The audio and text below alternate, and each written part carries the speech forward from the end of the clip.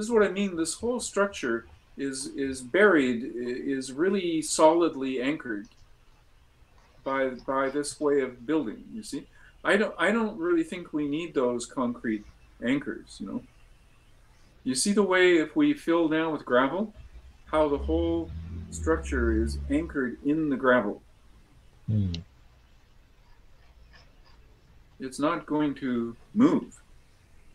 Look at all, when we backfill with the gravel, look at how much gravel is on top of those rails, right? One Yeah, and a half lot.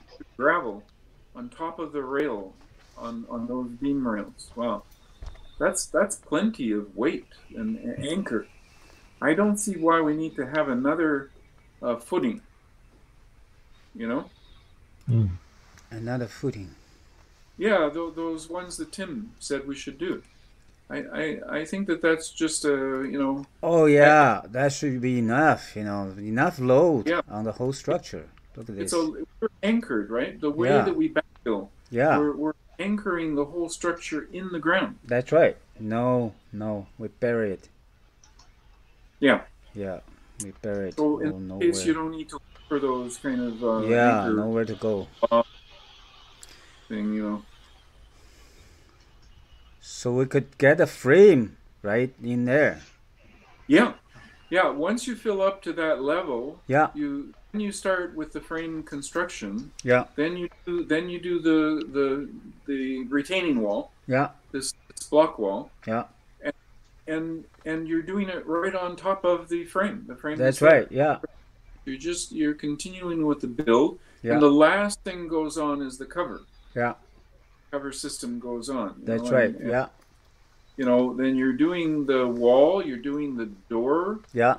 system, and then you finally do the cover. That's right. Yeah, and I think we put in the bubble machine Yeah, before we put the cover on. that's right. We do basically everything, and then the cover comes down over Yeah, everything. yeah. Okay. Right. Yeah, that's neat. Now the cover comes down to this level, and this level. Remember how we did the upper level when we did the tall structure? Yeah, Cover details that look like a bit like an umbrella. yeah. It could be the same concept here.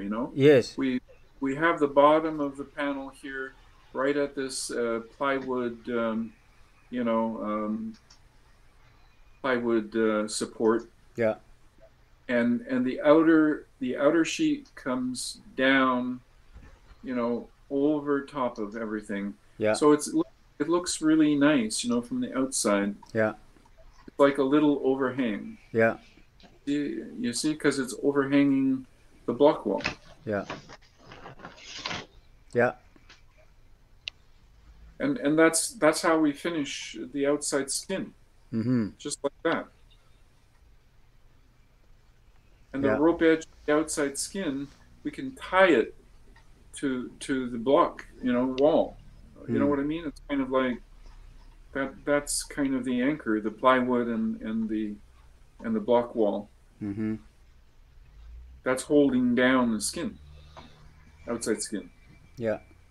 Outside skin can kind of fold underneath the plywood. Yeah. What I see is the block wall, and then the plywood, and then the insulation, and then the bubble cavity. Mm-hmm. Okay. Right? These are the layers. Yeah. Yeah. And then the outside skin comes down, passes the purple insulation, Yeah. wraps under the plywood Yeah. with a rope edge that we can tie it to the Yeah. plywood Yeah. underneath the plywood.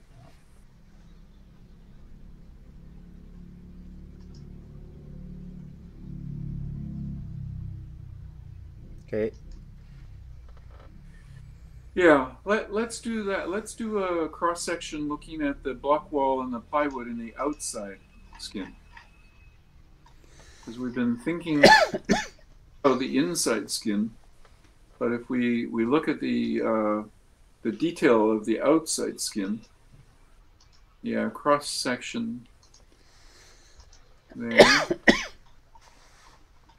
Okay, and we go, yeah, that's it. Look at the outside, come in close and tilt it so we see where the outside, yeah, that's it. So the outside skin has, you know, that's the corner of the bubble cavity, right? It's the, where, okay, so the block wall, the block needs to be pushed Lower. down, Yeah. trim, yeah. Yeah, push down. Yeah. Yeah. It can go down, oh, because we moved it up, that's why. Yeah. Remember, we moved it up so it would Yeah. go over top of the rail. So what we could do is let's move the skin up. Let's move the purple up, right? Because we moved the block up so we wouldn't have the interference with the rail. We go over top the rail, and now we can move the purple up further. I'm sorry. That's tough. Another change. One more change. That's not easy to do again. Maybe No, let's. don't worry about it. You know what I mean, right? So Yeah. you can do that change before we do all the rest of it. But just before, don't even worry about that. So just ignore the fact that the block is inside the cavity now. But let's just look at the outside skin to see what those details would be.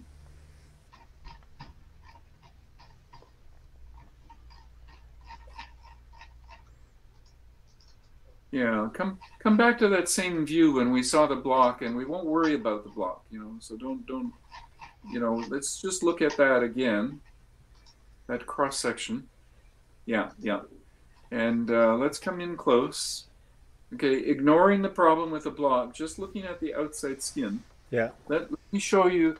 Yeah, that corner, yeah, that corner is the inside. Yeah, right there.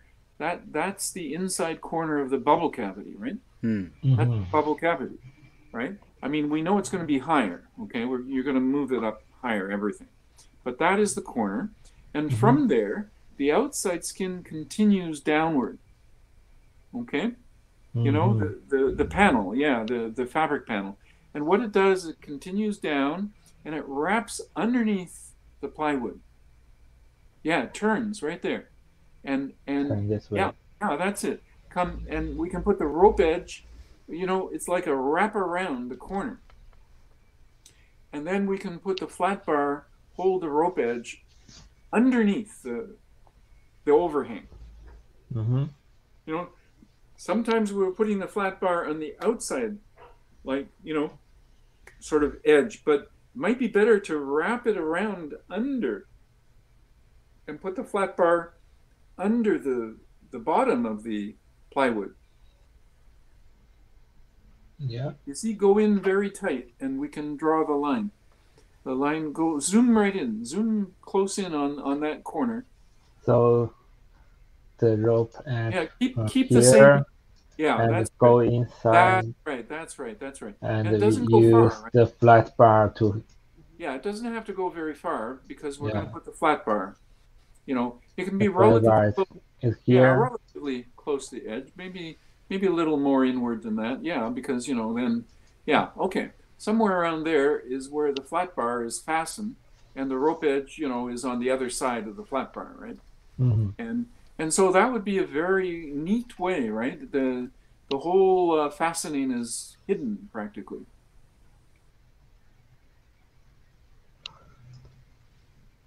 So there is two layers. One is the purple foam, and the other is the plywood. Plywood. Yeah. Yeah. The plywood is where we fasten the flat bar, right? Yeah. And the foam is on top of the plywood, and then the bubble cavity. Yeah. And the fabric sitting on the insulation, on the plastic foam, the foam insulation. Right. So,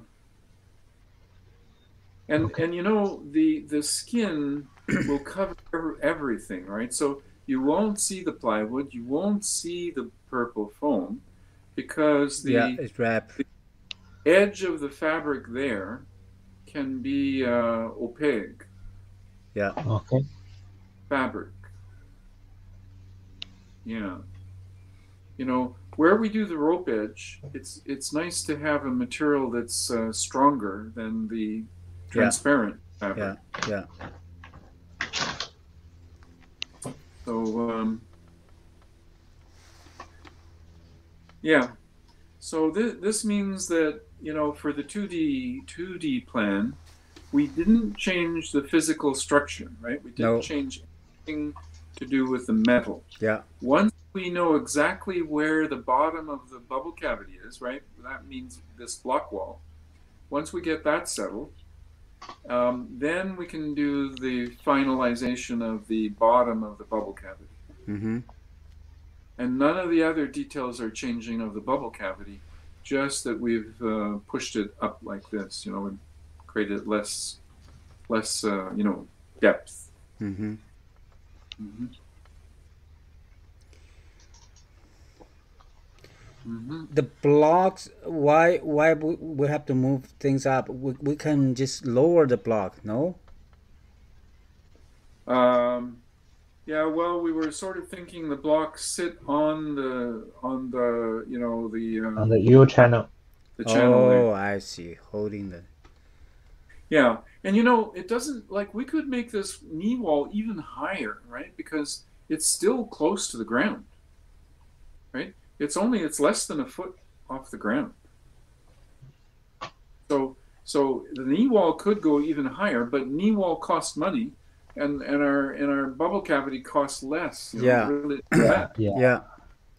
So 3 blocks is high enough, and it gets above the gravel fill, and it gets us a little bit above the ground. Mm-hmm. Like 8 inches, maybe, something like that.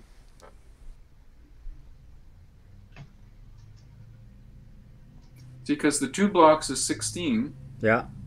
and we have 18 inches of fill. So you see where we have it right now, the bottom of the bubble cavity is almost at grade. It's only slightly above the actual grade. Yeah. So it's still about as cheap as we can do this, really. Mm-hmm. So the plywood is this side, like Q form? Cuneiform? Plywood is just it's just like the purple. Just do Yeah. another. Just. No, just use the purple and make another. Yeah. Like copy the purple downward, Yeah. and then make it a little thinner. So we've got 1 inch of foam insulation, but let's give the plywood half an inch. Yeah. Half inch.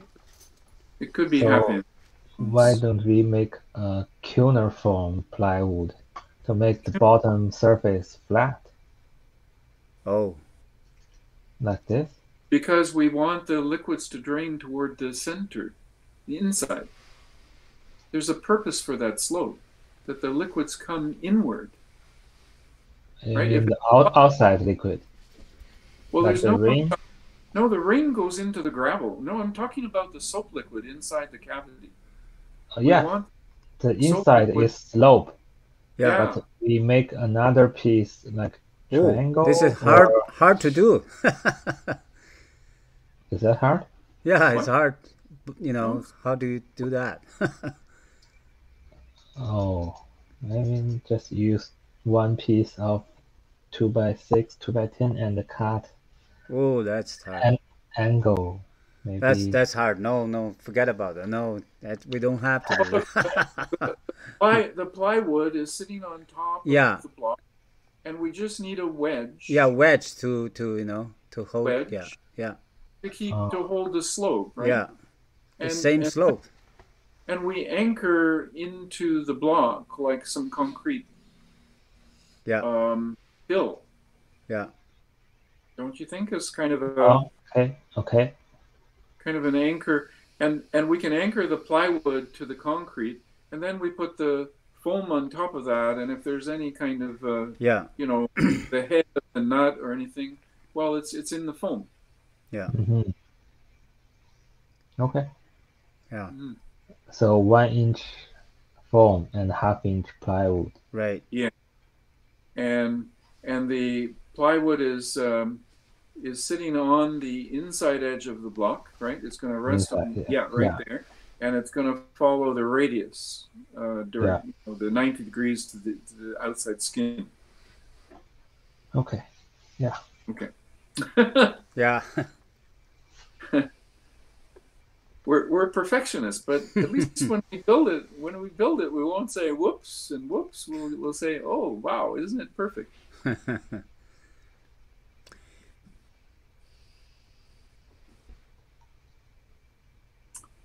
Ah, that's interesting. See, the block almost interfere with the flat angle. See, but they don't. Look at that. When the blocks come together at the corner, we have they don't. Oh yeah, they don't interfere with anything. No. With Oh. the structure. Yeah. No. With the metal structure. Yeah. Oh, okay. Looks good.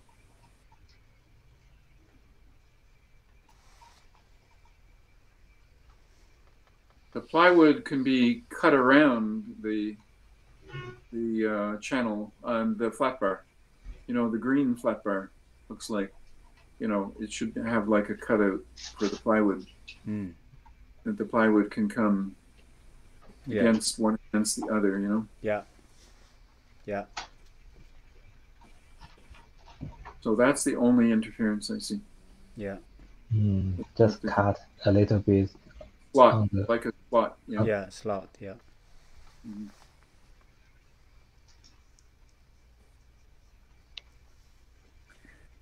All right, I think we've got the design for all the work to do the site preparation, the gravel, the retaining wall, the base plate for the bubble cavity. Mm-hmm. Yeah, let's call it something like base plate, right? Because it's the base or bottom of the bubble cavity, and it's kind of a platform. Yeah. Platform. So that is really good, you know, because the bubble cavity, you know, being fabric, right? It needs a structure around it, sort of thing. It needs the right support, so it doesn't flop around.